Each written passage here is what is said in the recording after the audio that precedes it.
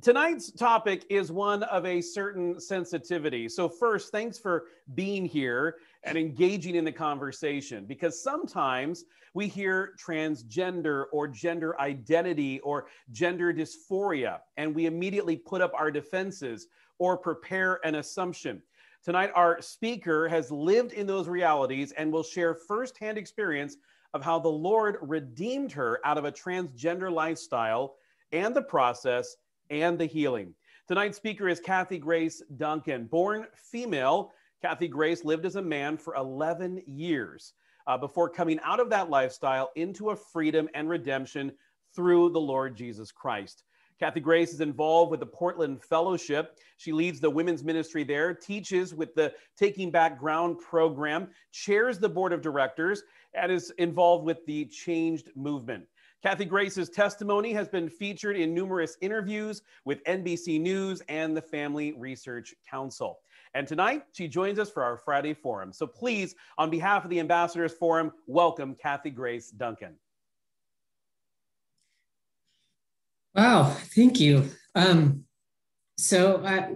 I wanted to do is I wanted to take like a broad stroke and kind of tell you how I got to where I was, but then really elaborate on the work that the Lord did to bring me out of that in my healing process. So before the age of 4, I felt that I should have been born a boy. And I would ride my tricycle over to pick up my girlfriend, and we were going to get married. I knew that wasn't normal, so I kept it a secret. And then as I went into school, I still had that longing to be a boy. I still wanted to be that, grow up and be a boy. There was this, urge, this feeling, longing that I should have been a boy, a belief, if you will, that I should have been a boy. I was born into the wrong body. And this followed me all the way. So before I went to kindergarten, all the way through high school. Growing up, my family dynamics were dysfunctional. My dad was verbally and emotionally abusive to my mom. And, as a young child, I didn't have the tools to be able to discern my dad's not a good guy. Instead, I took that on as, women are hated, women are weak, and women are vulnerable. But then I watched my mom, who's supposed to be my role model, and I watched her as she, acted vulnerable, hated, and weak. She didn't stand up to my dad. She was constantly crying, and I just saw her as this vulnerable, weak, hated woman, and again, at a very young age, I didn't know how to dissect that. I didn't have the tools. And so in my mind, I thought, okay, if that's what it's going to look like, I don't want to be that. But then my dad, I don't want to be that man either. So at a very young age, I made this vow, I'm going to be the man my dad is not. And that carried me forward. My little brother was born. He was celebrated, which told me again, being a woman wasn't good. It also brought in another lie that as a girl, I can be replaced. Because by then my dad had kind of moved away from me and poured everything into my little brother, or so that was my interpretation. Between the ages of 10 and 12, I was molested by a family member, which again ingrained those lies. Women are weak, women are hated, and women are vulnerable. So I'm carrying this forward. Eventually, I made friends with a neighbor boy, and I shared with him that I want to be a boy. And he was like, yes, this is great. We can be brothers. So I had that bit of affirmation enough to go, you know what? I'm on the right road. I am doing the right thing. Eventually, I became desperate. At the age of 19, I moved out of the house. I changed my name, found a doctor, and began hormone treatment. And I thought I was free. I was like, I've arrived. I'm going to be this man. This is going to be awesome. Here I am, the person I always should have been.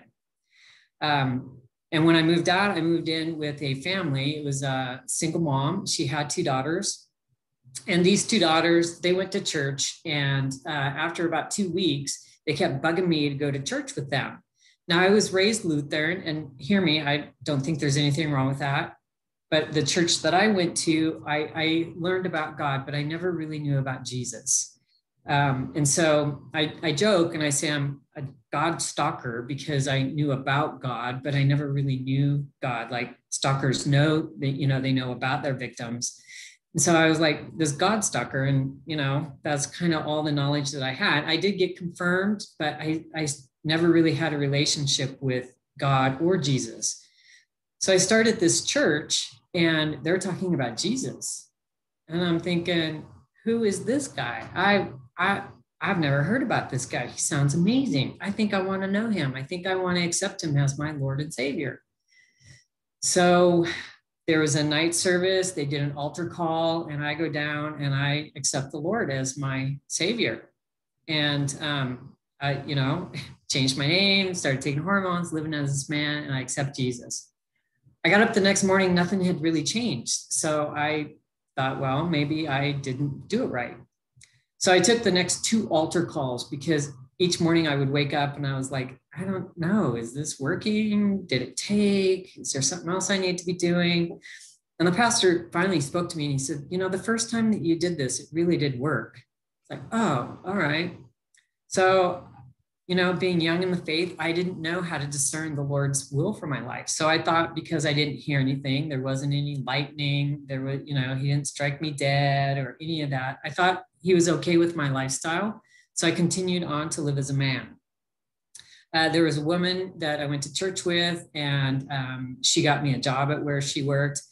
And my dad also found out where I worked, and he came in and told my manager, that's really not a man who's working for you. That's my daughter. Needless to say, I got fired from that job.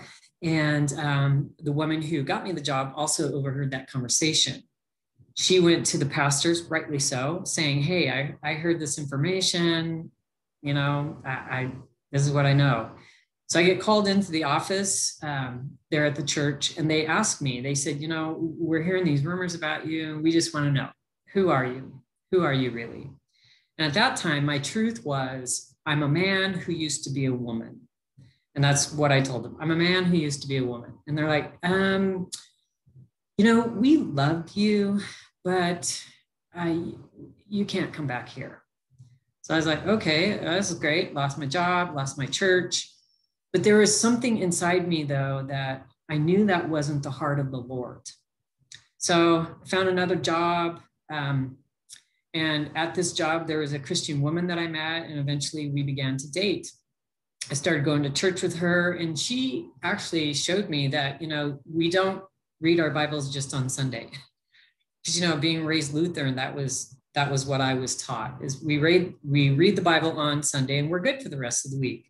And so I started, engaging in my Bible, and, I was like, wow, this is amazing. And then eventually her and I broke up, and I jumped right into relationship, total rebound relationship. And in this rebound relationship, I started with a pornography addiction, and it was a very deep pornography addiction. It was bad. And I would view pornography at least once a day, if not more. And it was bad. And while I was in this rebound relationship, I woke up one morning and I realized, oh no, I'm my dad and she's my mom. Everything that I vowed I would not do, I had become, and everything I hated, I was. So I broke up with her because I realized, I can't treat her like this. I saw the damage it did to my mom. And I don't want to be that man. So we broke up. And at that time, I had gotten more involved at the church. They had an orchestra, and I played French horn. So I got involved in the orchestra playing French horn. And on my way to orchestra practice one night, for those of you who are local, I was on Highway 26 on my way to Vancouver just before the tunnels there. And the Lord spoke to me and he said, will you now? Will you now? So I take this inventory of my life and I'm like, wow, there's nothing in the way. There's no reason why I can't. So I said, yes, Lord, I will. Continued on, went to orchestra practice. It was about 3 months later, I suddenly realized sometimes I can be a little slow on the uptake. But it took me about 3 months and I realized, oh my gosh, I'm free from this pornography addiction. And as I thought about it, I realized it was that night that I said yes to the Lord, that he delivered me from this pornography addiction. And it was bad. So I was free, and I'm still free from that addiction. So in this time, after I said yes to the Lord, I began to open my heart and my life everywhere. I just sought him with everything that I had. And eventually I got involved in the junior high ministry, and I was a small group leader for a group of boys. I got involved in the men's group, and I was leading a men's Bible study. I was attending the college age group, and then I was also attending the single age group. And I was just involved with everything, pouring my heart out, wanting more of the Lord, just seeking him. And they were like, I think we have leadership material here. And so at that same time, the Lord brought along a couple, and they became my spiritual parents.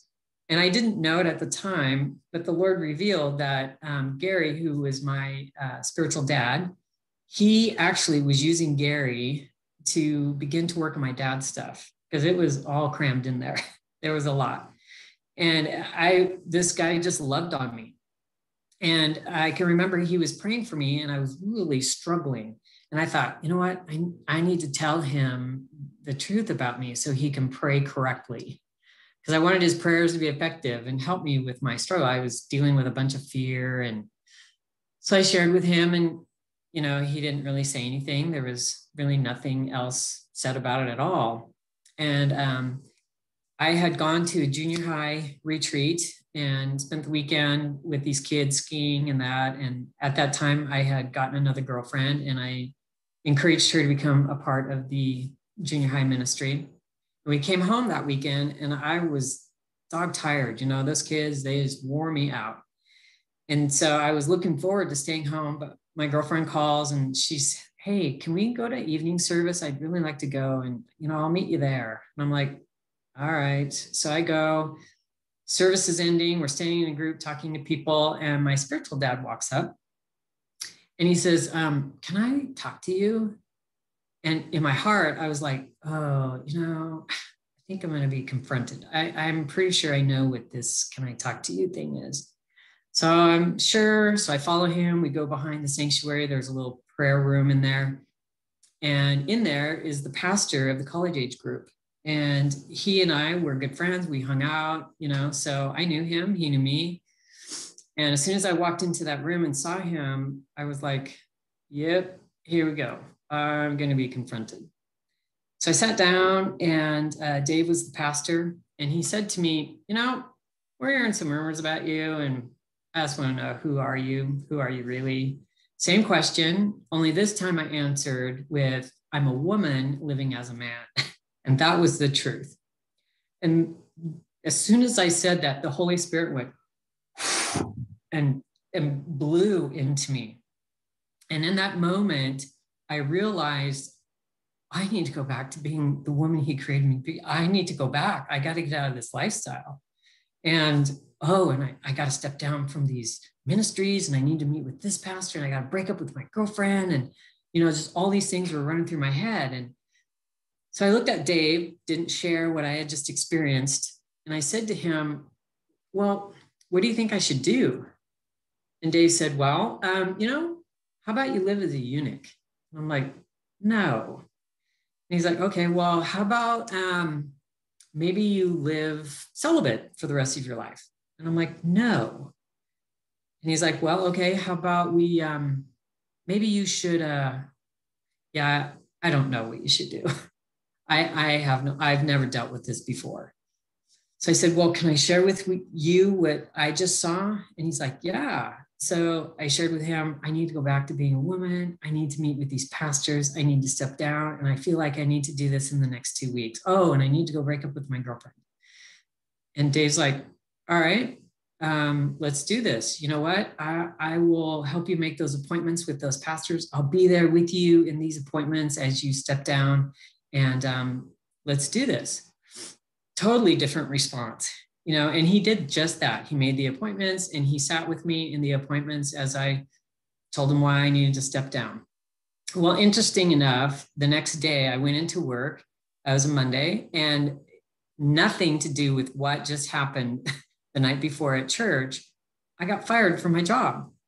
And I don't, it was so lame. I can't even remember why they fired me. I'm just like, are you kidding me?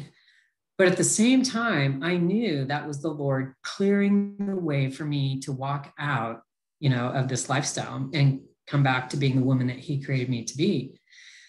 So I called Dave. Hey, guess what? Got fired from my job. Looks like we can start these appointments anytime.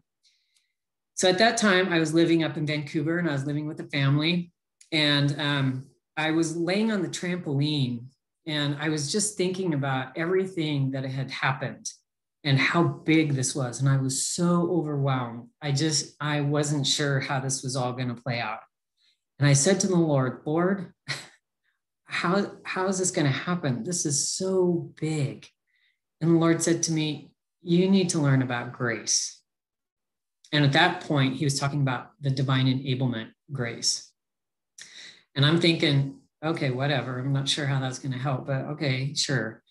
And then I moved out from there and I moved back to Portland. And there was two women that were involved in the Portland Fellowship already. So I moved in with them and I began the journey out. And the first year of the journey out, I was unemployed, which I was grateful for because I went through really severe depression. I didn't know it then, but it was hard. It took me what felt like all day to get out of bed. And then once I made it downstairs, I'm like, oh, great. Now I got to make coffee. This is going to take a while. And I would go in and I would, try to take a shower and I'd run the water. And I was like, oh, now I got to get in the shower. Everything was so hard, so heavy.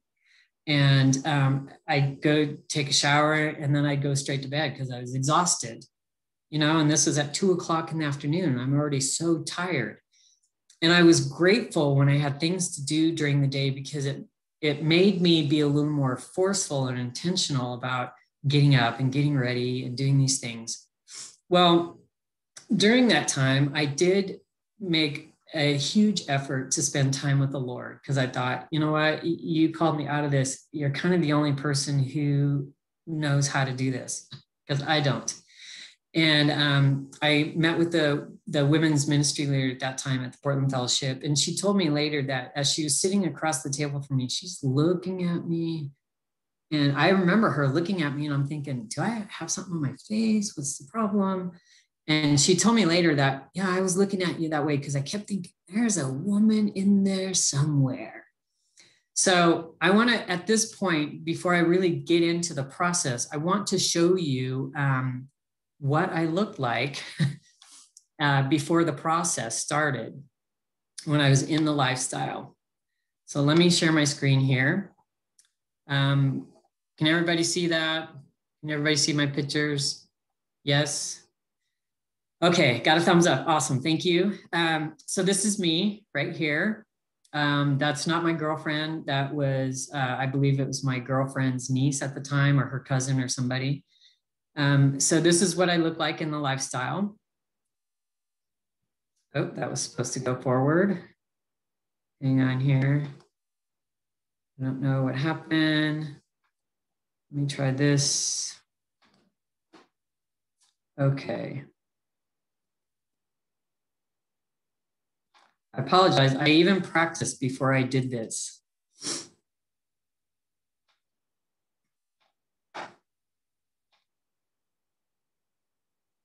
So let's see. I'm assuming you can see that. I'm hoping this will. Huh? Well, shoot.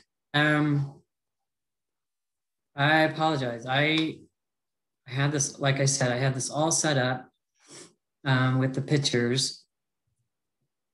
So let me just, I'll just show you a few of them at a time. So here's the next one. I make that bigger. This is me here in the red.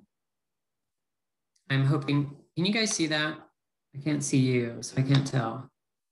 Oh my gosh, I'm so sorry. Like I said, I practiced all of this.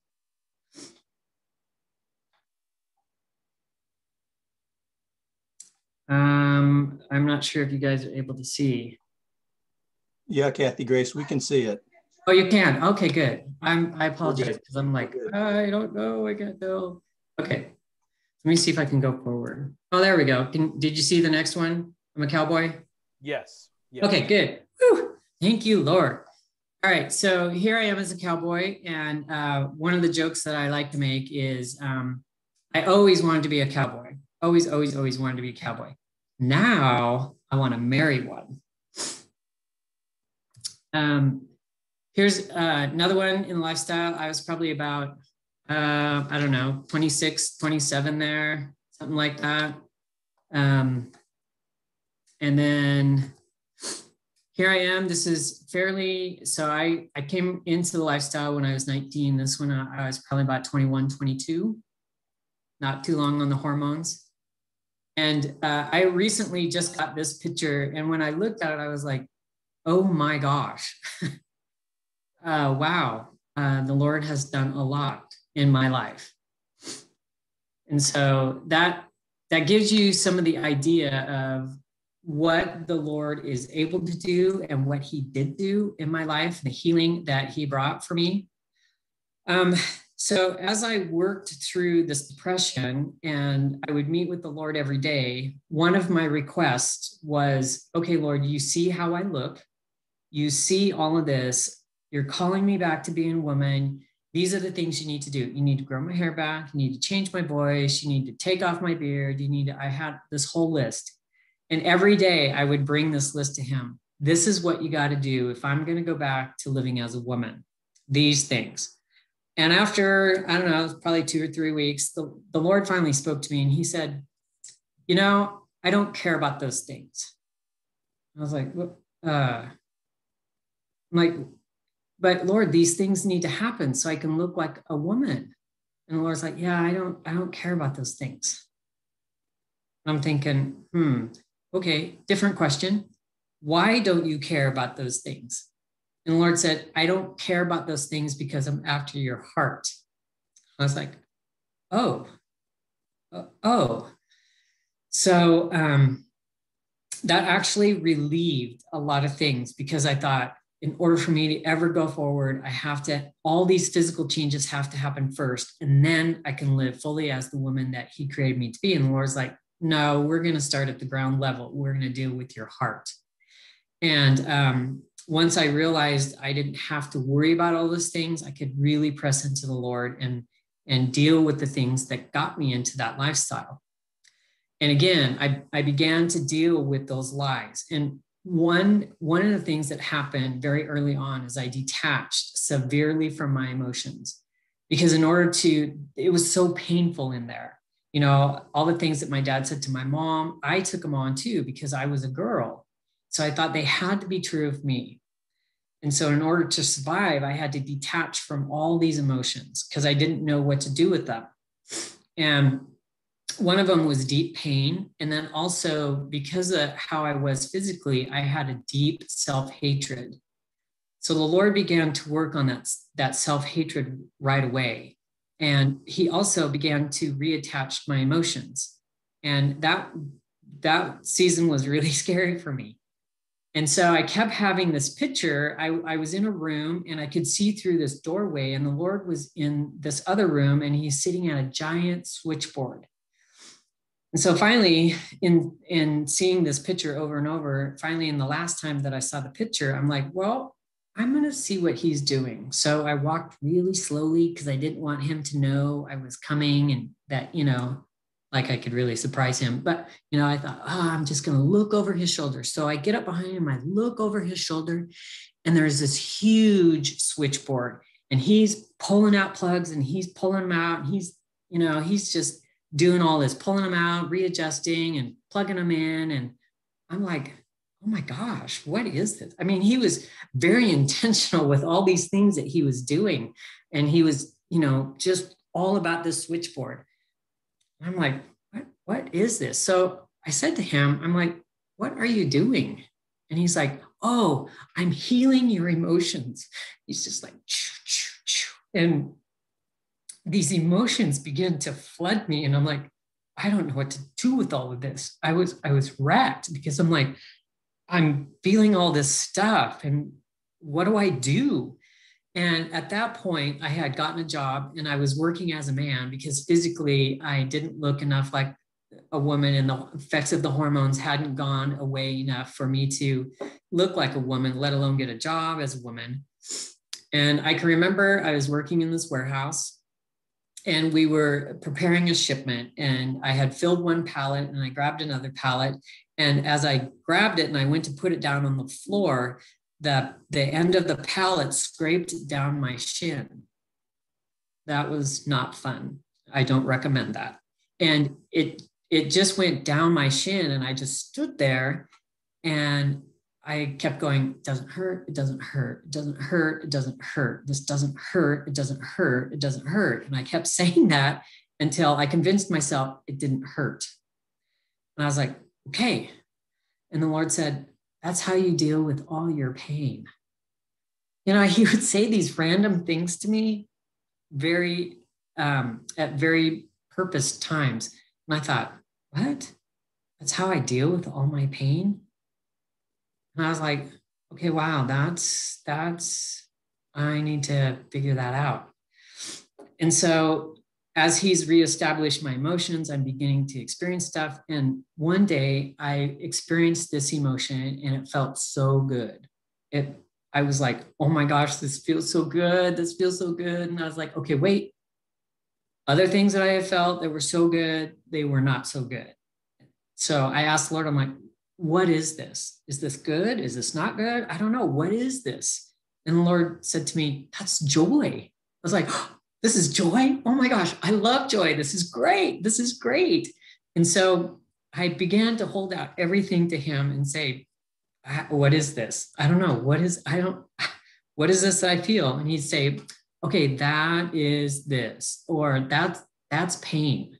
That's pain right there. And so he began to work me through the emotions of pain and how to deal with them, how to navigate them, what caused the pain, you know, and it was such a huge deal for me.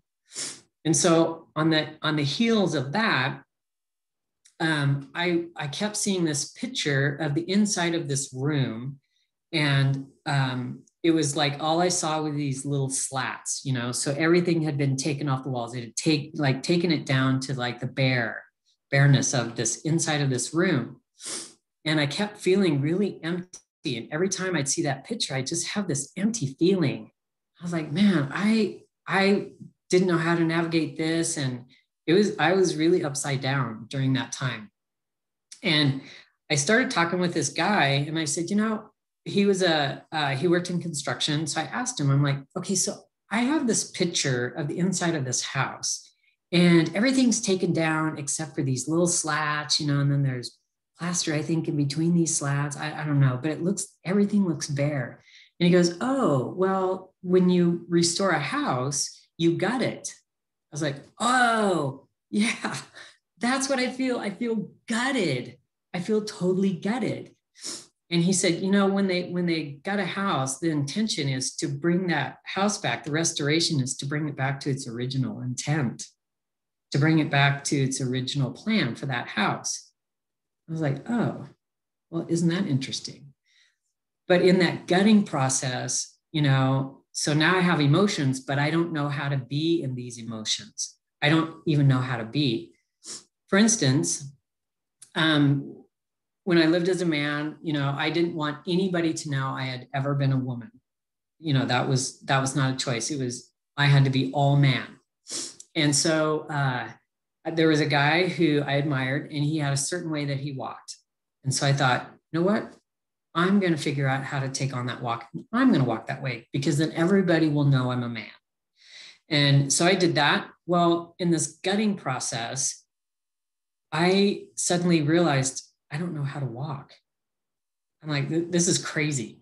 But I was afraid, you know, as I sat in a big group, for me to walk across the room, I'm like, nothing registered as far as how to do that. I'm like, I don't even know how to walk. This is crazy. And so I've eventually kind of figured it out. I felt like, you know, a toddler trying to walk for the first time. Well, after I had this revelation about, I'm being gutted and the Lord is doing all this stuff, the next picture that I saw was the Lord in this room. He was like in the corner, and he was in front of this huge drawing board. And I was like, well, what is he doing now? So again, I sneak up behind him, and I look over his shoulder and I see these plants, but I can't make out what they are. And I'm looking at them and I'm looking at them and I'm like, I don't even know what he's looking at, but he's very intentional. He's really just scouring over these plants. He's just really into these plants. He's so just, And so I thought, okay. So I look again over his shoulder and I realize, that's the plans for my life. And I was like, okay, whoa, and I just knew those were the plans for my life. I can't really explain what that looked like. But, as I'm looking over his shoulder, I go, and I step back, and of course he looks at me. Oh yeah, you weren't supposed to know I was here. And I said, Lord, what is that? And he said, it is the plans for your life. I was like, oh. And what I realized is that the Lord had to gut me because I had created this house. I had, did whatever I needed to for this house to exist, for this house to make it. And so he had to gut me and bring me back to my original intent, for the original plans that he had for me. And at that same time, I started studying Psalm 139, because the Lord is very intentional in Psalm 139. He talks about, us raising up, he knows every word. And then, as you go down in that passage, it says, that you knit me together in my mother's womb. Other ones say that, you covered me in my mother's womb. And what I realized from that is that when God knit me together, he knit me together with everything that I needed to be feminine, ever. And then he put skin on to represent how I'm wired on the inside, how he knit me together. And this is true for men too. Everything that we need to be masculine and feminine, he's put that in there, regardless if we think we function in it or not. It's all in there.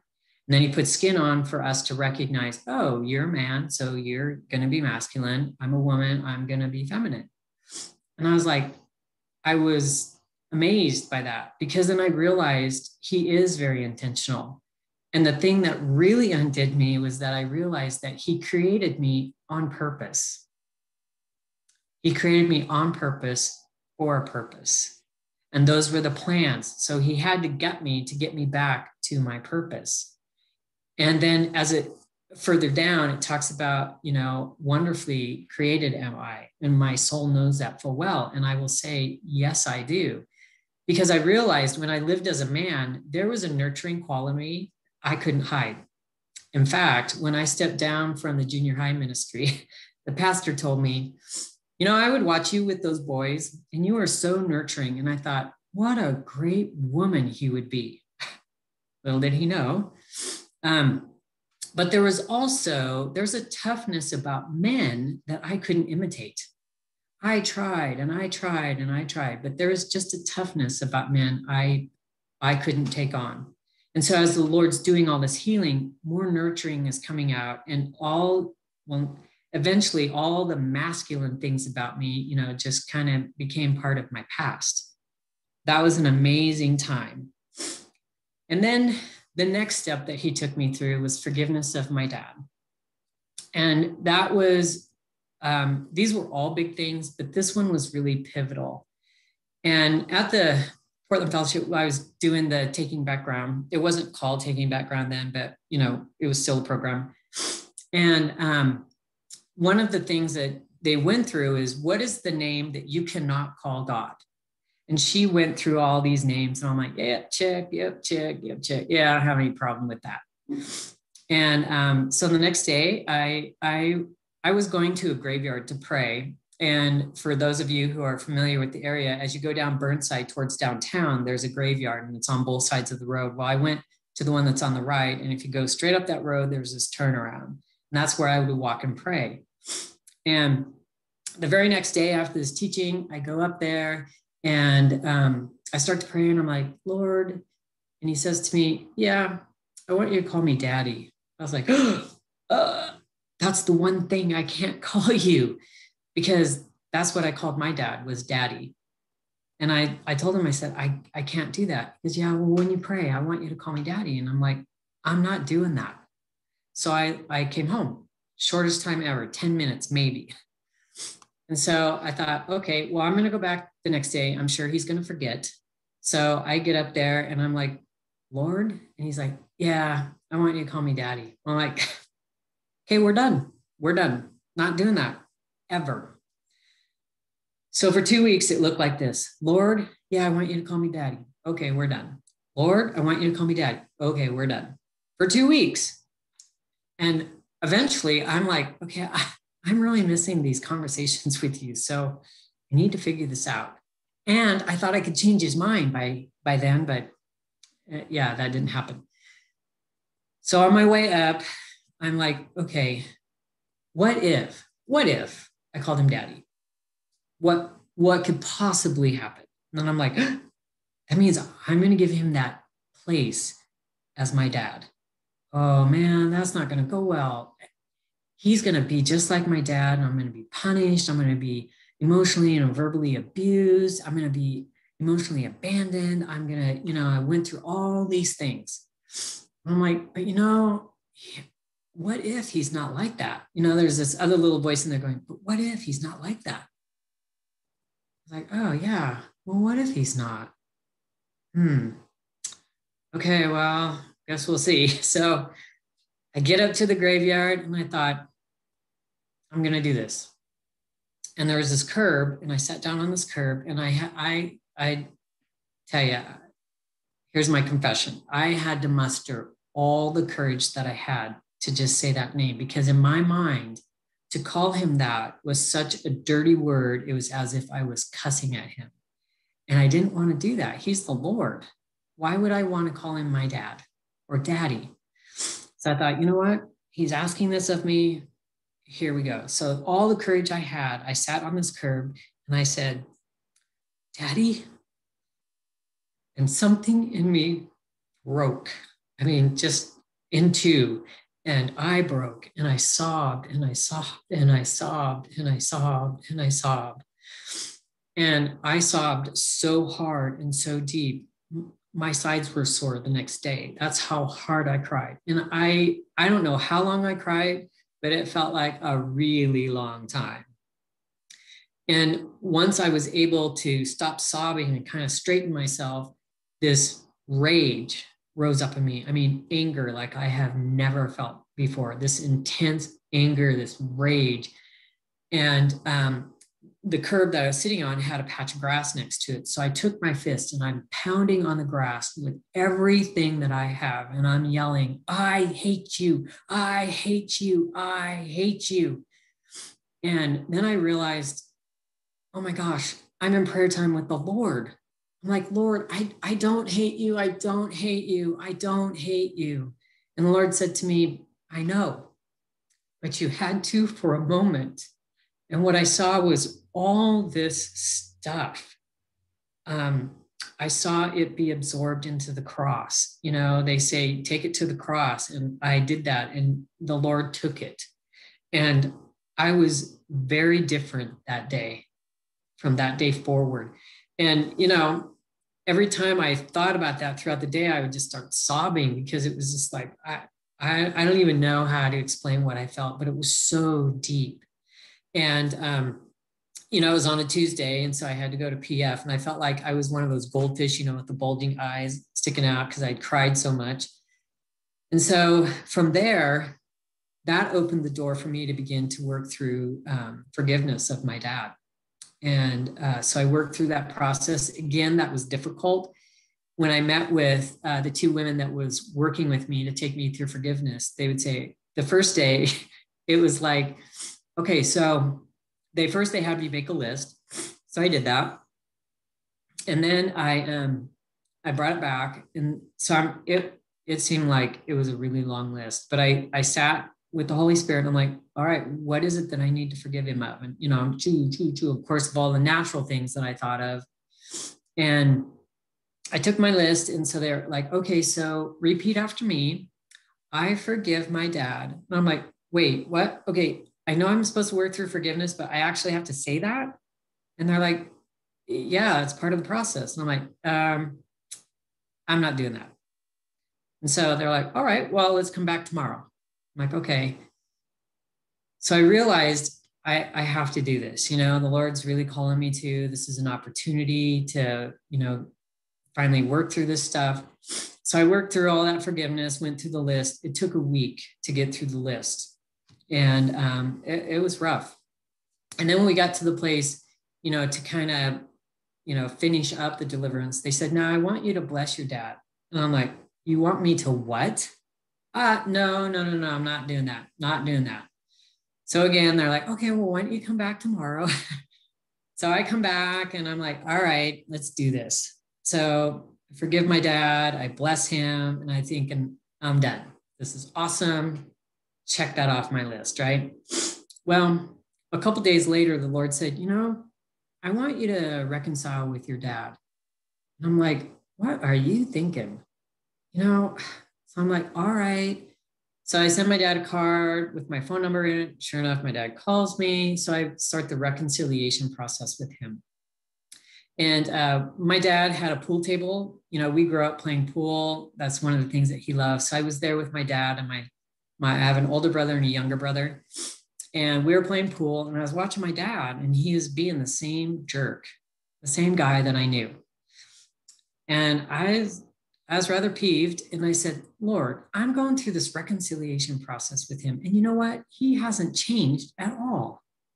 And the Lord said to me, well, I'm not asking him to change. I'm asking you. It's like, oh, okay.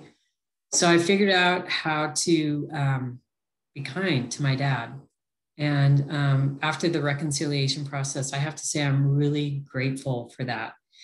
He passed, I think it was 8 years later, and I have no regrets. I wish I would have, or there's no bitterness. There's none of that. In fact, when I bought a house and I was putting some gardening stuff in, my dad, both my mom and dad were farmers.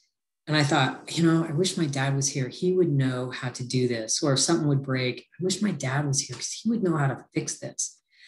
And one day I realized what I said and I thought, wow, okay, that is some healing. That is some healing. And the memories that I have of him that were really painful, now they're just memories.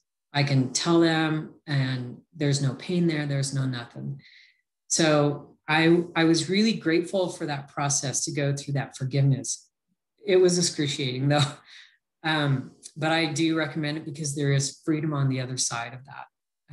I can't even tell you what that's like, to see your dad and not think, I hate you, or you're just a jerk. It was like, hey, how's it going? How's your day? I was truly interested. And I've watched my brothers and sisters and they're still in that bitterness thing. And so I'm grateful for that process.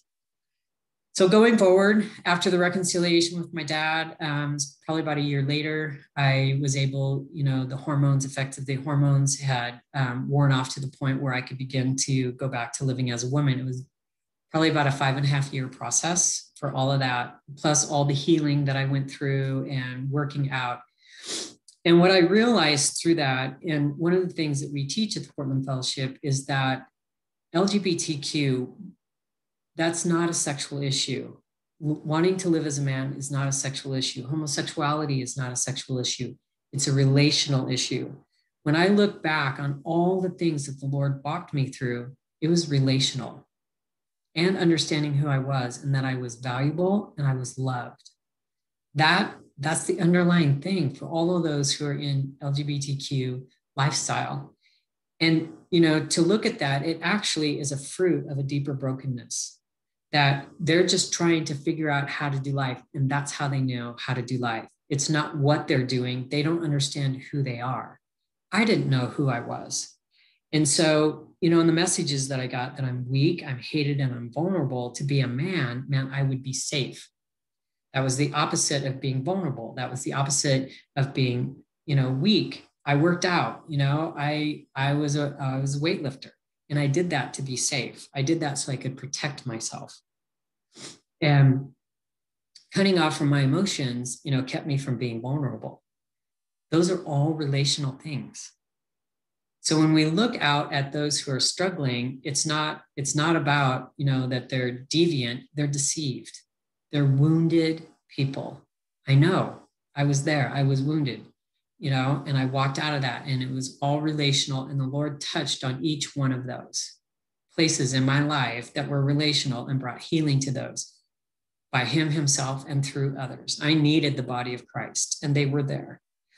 So moving forward, you know, I continued at the Portland Fellowship, and eventually I started teaching there. And when I started teaching, the first thing that I was asked to teach was on femininity. And Jason, he's the executive director, Jason Thompson, approached me, and he's like, so what do you think about teaching? And inside I'm like, I don't want to do that. And the Lord's like, tell him yes. I'm like, all right. So I go, yes, sure. Yeah, that would be great. I go, well, what would you have me teach on? He's like, well, I would really like you to teach on femininity. I'm thinking, oh, no. And the Lord's like, tell him yes. And I'm like, no, yes, no, yes, no. Sure, Jason, I would love to teach on that. And so I'm driving home that night, and I'm like, Lord, what did you get me into? Don't you remember where I came from? What do I know about femininity? You're going to have to get me out of this. Okay. Or you're going to at least help me put this teaching, because I have no idea what I'm doing. And then I suddenly realized, oh my gosh, what a slap in the enemy's face. Everything that he meant to kill, steal, and destroy has been restored. And now I get to teach from that place rather than functioning from that desperate, broken person. I was like, wow, Lord, are you not amazing? So then eventually they had me teach on identity. Imagine that, identity. So I was preparing for the teaching, and I was looking over the material, and I suddenly realized, oh my gosh, I am incredibly free. I'm incredibly free. I was like, how did that happen? You know, I'm no longer attracted to women. I don't want to live as a man. I don't have any of those desires. You know, I embrace the femininity thing. You know, I'm like, how did that happen? How did you change my thinking? Because I vowed I would never go back to being a woman. And here I am. And so I asked the Lord, how'd you do that? How'd you change my thinking? And I saw the Lord ponder my question. Then he says, I don't know. I'm like, okay, well, how do you not know? How do you not know? Besides, you were there. You walked with me. I know you saw me. I know you were there. How do you not know? How do you not know? And the Lord said to me, I never saw you that way. I was undone because I realized he'd only ever saw me through those plans that he had for me. He only ever saw me as his daughter, ever. He knew what I did. He knew I lived as a man, but that's not how he saw me. And so I'm going to leave you with this one truth. I am not the man I used to be. Thank you, Kathy Grace, for sharing, for your vulnerability, your transparency. I can't think of more words to describe. It's interesting. Every question that's coming in right now, and by the way, if you've been waiting to ask your question, you can do that now. Simply open up the chat box and send that question to Ask a Question, and then I'll be able to ask Kathy Grace live here in the chat. But Kathy Grace, what's interesting is almost all of these questions start out with an affirmation of you. An amazing testimony. Thank you for sharing. Thanks for being honest. So just know that those that are watching, the nearly 60 of us, really captivated by how the Lord did a work and is doing a work in your life. So thanks for sharing tonight. Yes, thank you. All right, let's get to it. So question 1 says, what an amazing testimony. See, I told you. what advice do you have for reaching out to someone who is in that lifestyle and professes to be a Christian, but doesn't want anything to do with discussing transitioning back? Yeah, that's a hard one to navigate. One of the things you have to realize is they're deceived. They're deceived. They've bitten into the lie and they're living that lie, and they don't understand the pain that's underneath the why they're living that way. I would encourage you to continue in the friendship. If you have a friendship with them, if you're in relationship, to continue in that relationship and bring God in where it's appropriate, but get to know them, because as a person, they have something to offer you. And really, I'm finding that, Christians, I've done this too, is we get caught up in, you need to know the truth, when really they need to know I'm loved. And the truth will come, but they need to see that they're loved by you to give you that place to speak truth. And, I have to say, I was in that place too, where people would be like, well, don't you know you're living a lie? And don't you know, and don't you know? And when you come at them that way, and I'm not saying that you are, but should you, or others come at them in that way, it automatically makes them defensive. And they're thinking, you don't understand what I've been through, or you don't understand what it's like to be me. And you don't. However, you do understand Christ's love for you. And so if you're making them a project, don't do that, because they'll know. And all that does is heap shame on them, because then they're like, oh, you're making me a project, you must think I'm broken, because they don't believe that they're broken. So again, continue to walk in that relationship with them, love on them. What's their favorite color? Do they like ice cream? Take them out for coffee. Treat them like you would a friend, because as you become their friend, then they see that you care for them, and then they're going to be more open to hearing about Christ. And you can talk about Jesus in your life. What does God do to you, done to you, do through you? Share those things without directing it at them, but saying, you know what, the Lord did this for me today. I just got to share that. This was so amazing to me, and kind of leave them out of it, but make it about you and Christ. And that's enticing. I will say that's enticing. So continue to be their friend and pray for them. That is your best weapon of warfare, is to pray for them and ask the Lord, how do I reach them? What do I do? Where is it that I stand with them? How do I bring them the truth?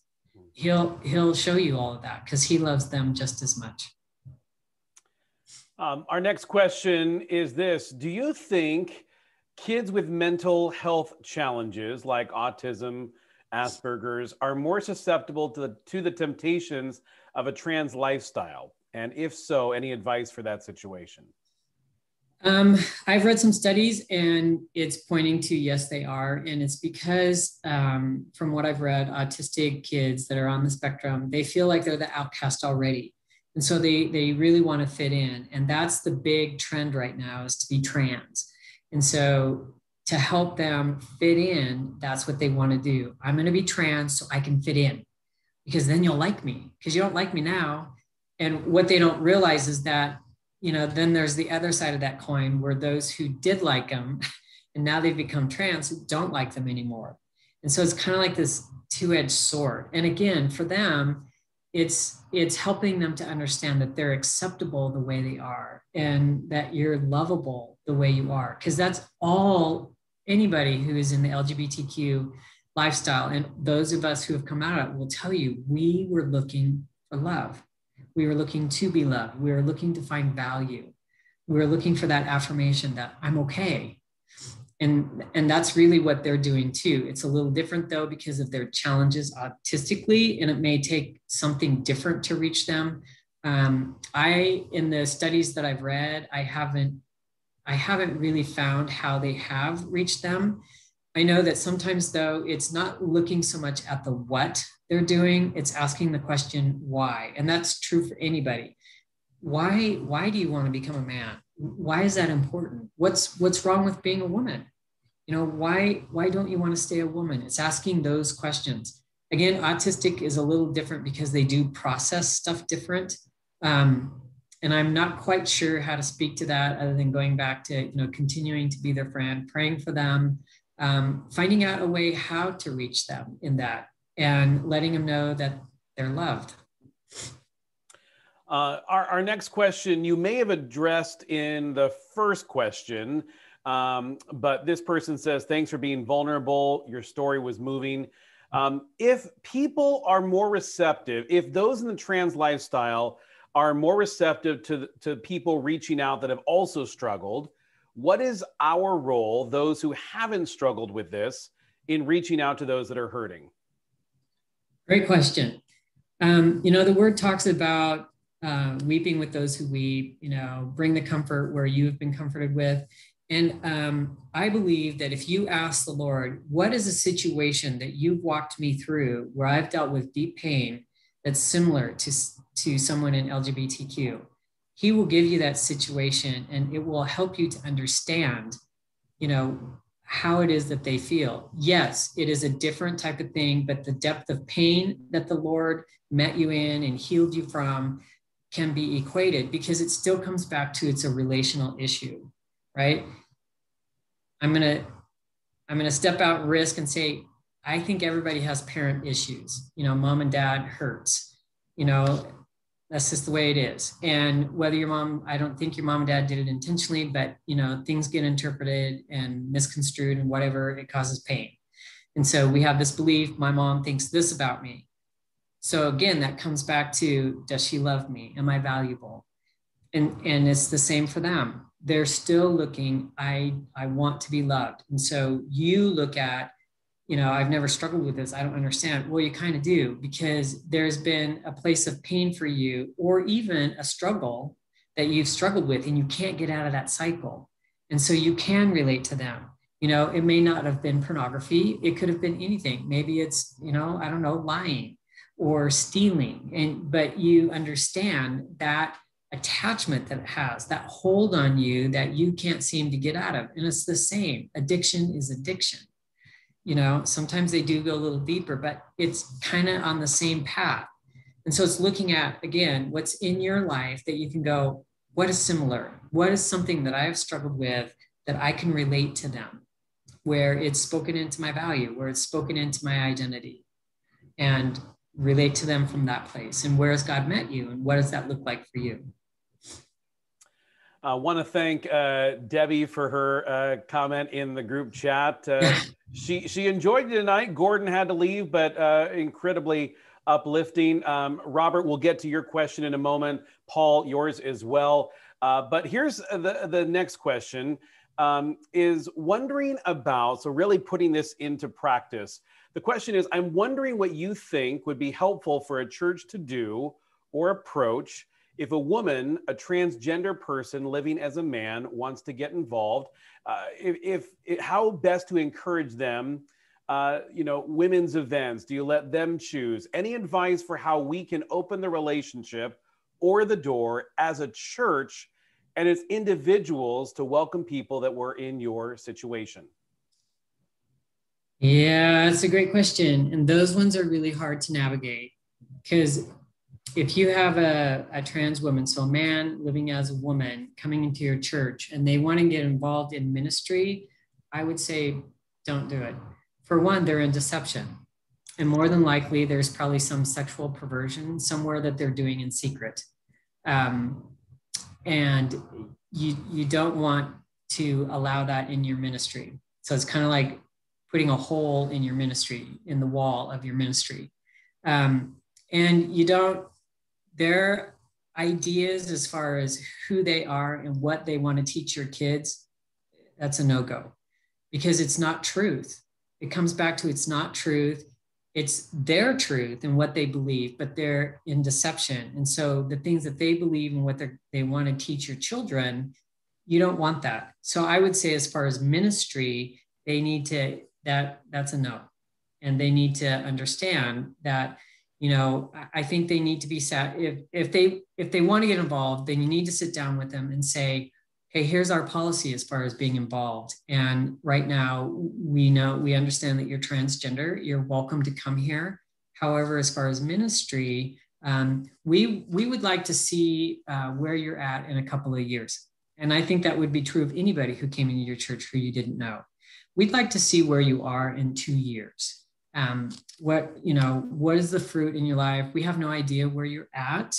You are transgender, so we are concerned about that, because biblically we don't believe in that. We believe in man and woman, that you're created that way and you're created for a purpose that way. So we'd like to talk to you further about that. And if it's a trans woman, I'm sorry, but you're a transgender man, so we would prefer for you not to engage in women's activities, because that's really not who you are. And again, that's really hard to navigate. And that's if they come to you and want to do that. Now, if they just show up, that's a whole nother thing to deal with. And again, they have to be taken aside and saying, you know what, this is what we believe. They need to understand what you believe. This is what the word says. This is what the truth is. We want to walk with you, but we also have to have boundaries. For one, we don't know you that well, and we would like to see you restored. Now, depending on where they're at, if they're not hungry for the Lord, they're out of there. They'll leave because you're not on their side. You don't understand. You hate them. You're transphobic. You're homophobic, whatever they want to call you. But it still comes down to protecting your flock. And I'm not saying that they're in there to create havoc. They don't, because they don't understand. I didn't understand the deception I was in. Until I had that encounter with the Lord, I didn't know. And so it's looking at, they don't know, they don't understand. And how do you reach them there? And it's looking at not what they do, but who they are, and speaking into who they are. But that, you need the wisdom of the Lord as far as, again, where to meet them at, how to meet them, and how to navigate this. Because it's not really this one set way of doing it, because every person's going to be different. They're going to have a different temperament. They're going to have a different history. They may just be coming off the street and they're just hungry for the Lord. And they're just like, I'm in this lifestyle, and, or they could be very deceptive like I was. You saw my pictures. No one knew. And I liked it like that. And so I was in the church for probably 10 years, and no one knew I was ever a woman until I exposed it. So different scenarios, it's hard to give one answer for that. It's navigating, it's kind of like situation by situation, temperament by temperament, where are they at? Are they hostile? Are they going to be mad? But it's still sticking to the truth. And what does that look like for them in that moment? Kathy Grace, I want to, this is what I told you before we went live tonight. This is what happens. We start with a couple questions, and then suddenly the floodgates open. So I've got some great questions on the way.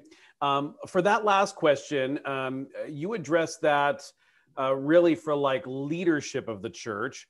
What about, I think the questioner, and I apologize to the questioner for misreading that.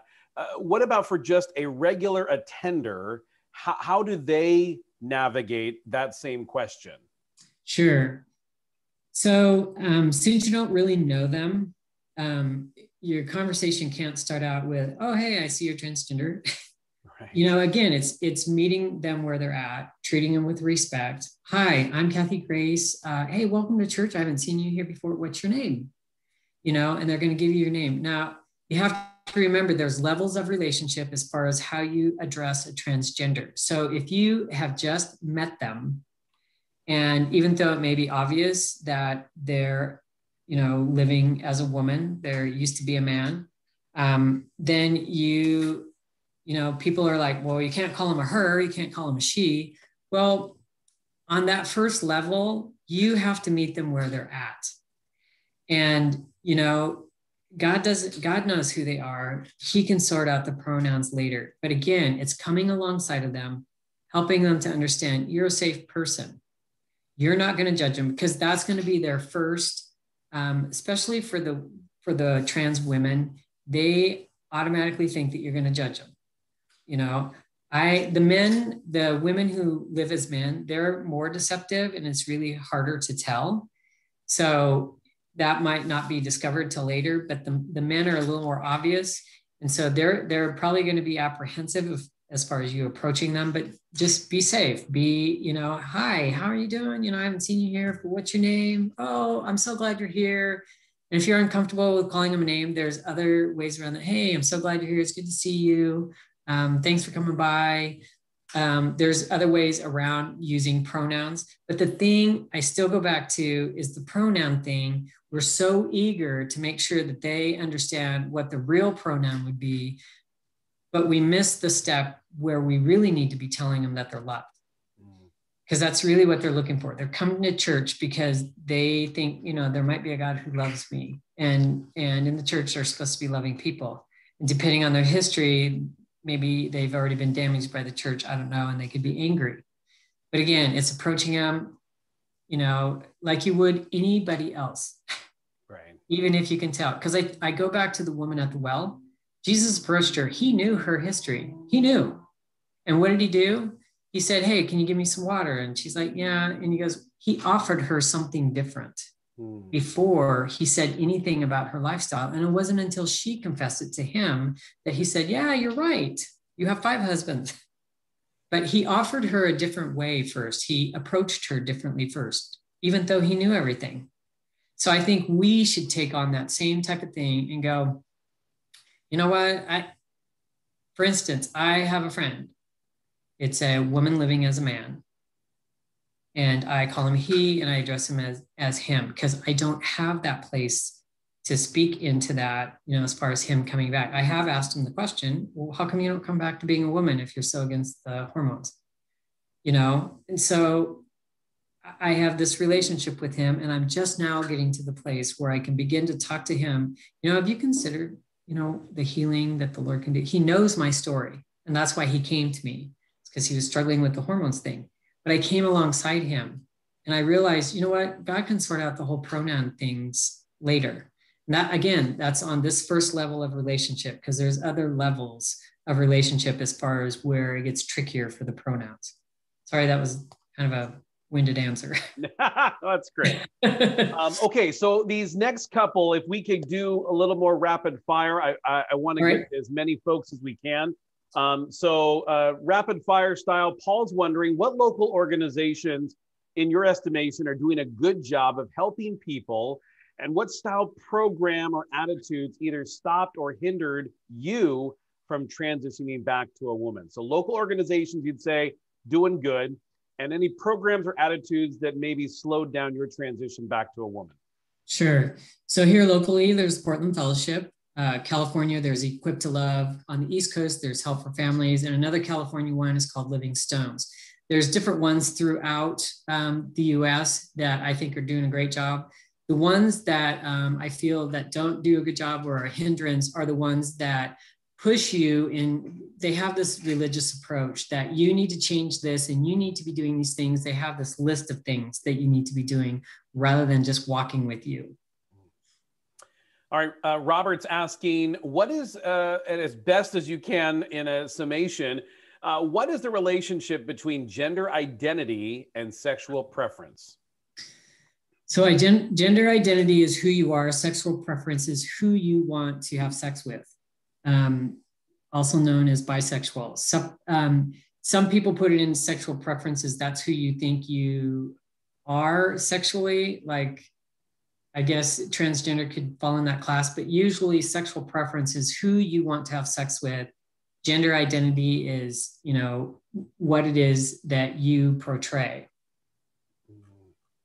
Okay. That makes sense? Yes, absolutely. Okay.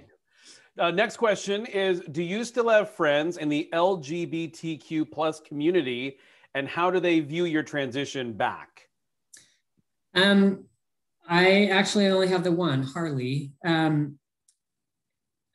Pretty much all the friends that I had to cut relationship with just because I was taking a different path, and I didn't want to hear what they have to say as far as how bad I am for doing that. And the ones I didn't cut off, they cut me off. So I don't. Well, let me put it this way. I work with a lot of people who are in the LGBTQ community. They don't know my story though. So I guess to answer that, I don't really have any friends in there. Okay. Do you think God can change everyone's orientation if they come to him open-handed as LGBTQ plus, or will some people struggle their whole lives with same-sex attraction even after a conversion? I will say yes and yes. Those who have been fully, if I can put it this way, those who have really been transformed have lived a surrendered life. Those who I know who have also come out of LGBTQ, they have lived a surrendered life. Those who have struggled with the lifestyle, there's something there that they won't give up. Pornography being a big one. Not really addressing the attraction issues, just going, I'm attracted and I don't know how to do this, but they're not looking at the root.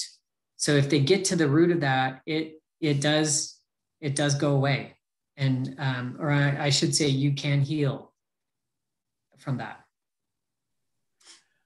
This person's asking, how did you get out of your depression? You know, I think what happened is after I spent that year, I realized I had to get a job. So I began to do stuff. The depression was still an issue, but slowly as I continued to heal and begin to look at those things that, you know, I needed to be healed, like my emotions and all those things, it kept getting less and less and less and less and less. Do you feel, I mean, in listening to your story, it was very early on where the first church interaction that was not positive. Do you feel like the church, the Big C church, or that church let you down?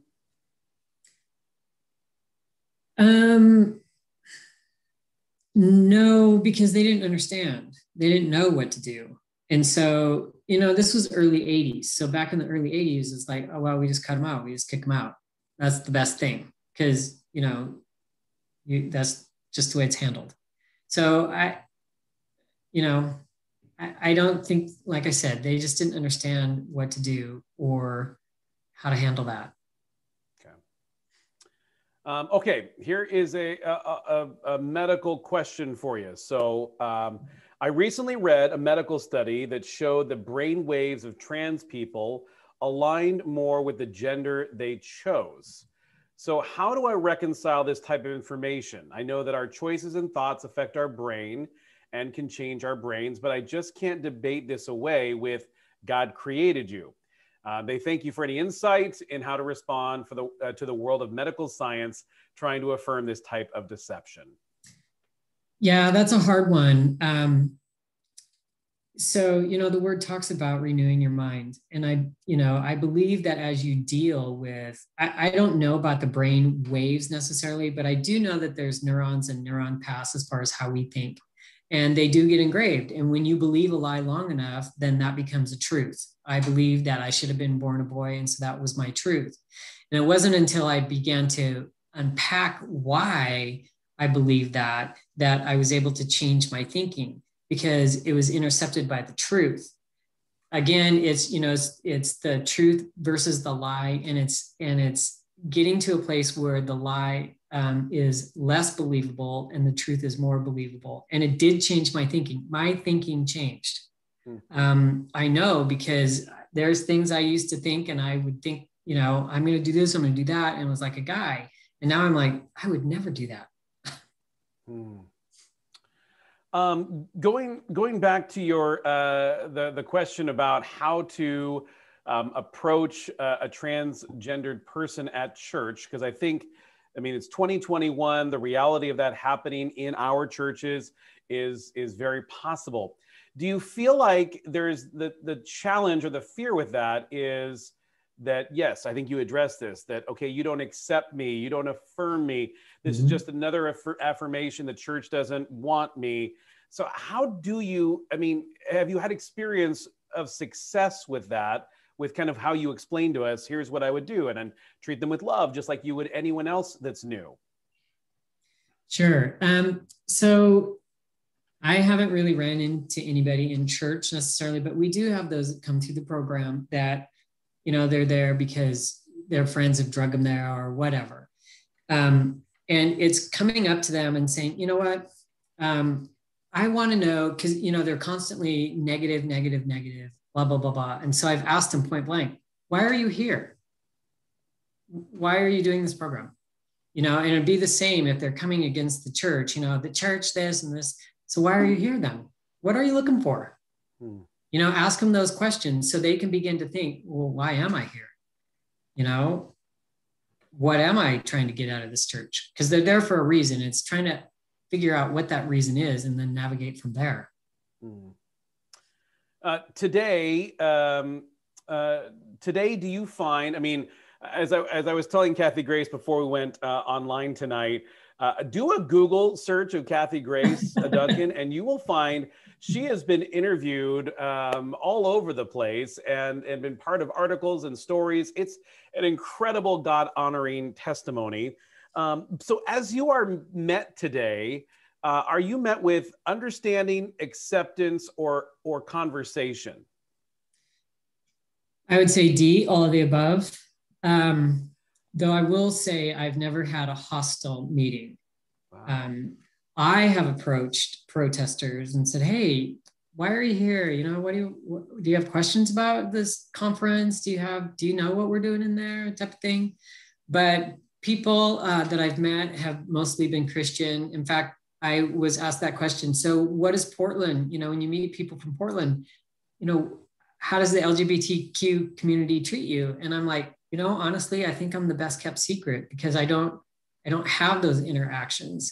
And the people who seek me out are looking for help. You know, they're looking for change. They're not looking to debate with me. Okay, I've got this question. It's a little long, so let me read it and I can repeat anything you need me to. I have a progressive Jewish friend whose son all of a sudden decided he wanted to be a girl and is living as a girl. I have an issue with this because she is stopping his puberty process from going naturally. I'm afraid I may have alienated her because I strongly disagree with not letting him develop and make this decision once he was an adult. How do I go about repairing this relationship and show her the love of God? I think her Jewishness is only in culture, not in her heart. She consistently complains about his behavior and doesn't want a Christian interjection. So I went with the Old Testament, and when he was having a fit, I told him to remember that God said, you shall honor your father and mother. She told me not to say that to him again. I don't understand. It's almost like she wants him to be, quote, broken. Yeah, so that is one of the levels of relationship that I was talking about, and that's parent-child. And that's a hard one because the child probably already has offenses concerning the parents. There's a reason why they're offended. And, you know, you can say anything to them and they're gonna be offended. You can affirm them and they're gonna get offended.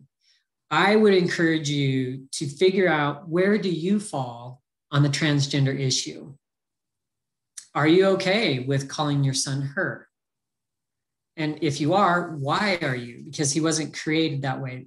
In calling your son her, you're actually affirming the lie. You're agreeing with the lie with him. Now, I get that maybe you need to navigate that a little bit and kind of go with the flow for a little bit, but you also have to come to a place where you're going to stand on the truth, and you have to make that boundary. You need to have a conversation with your son saying, this is what I believe.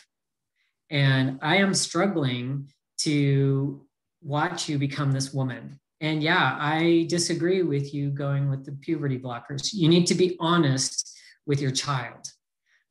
But at the same time, you need to press into them and say, I don't understand why you want to become a woman. Can you help me understand why you want to become a woman? So there's a compassionate component that you need to approach them with and try to understand, press into that. I don't know, where did you hear about this? What made you think being a woman was better? Asking those questions, seeking that, and then just hearing what it is. And if you want to risk even further, you can ask them, is there a place where I've hurt you in this? You know, has your dad hurt you? Sometimes they've been molested, and being the opposite sex makes them feel safer.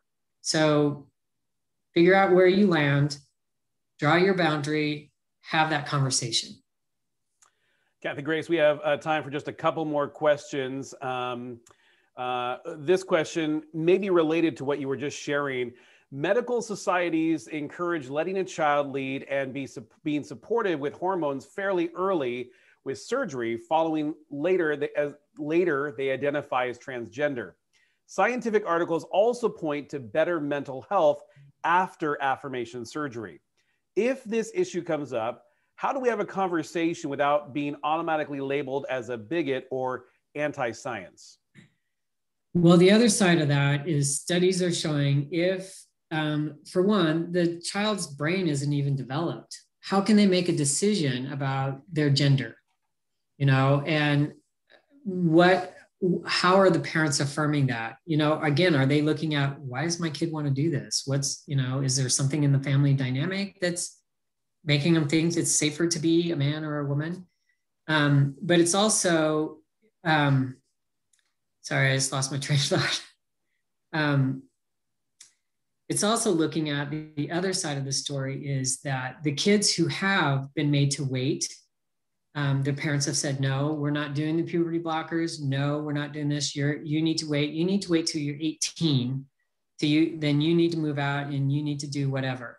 Well, in that waiting process, they come to a place where they realize, no, I want to stay this.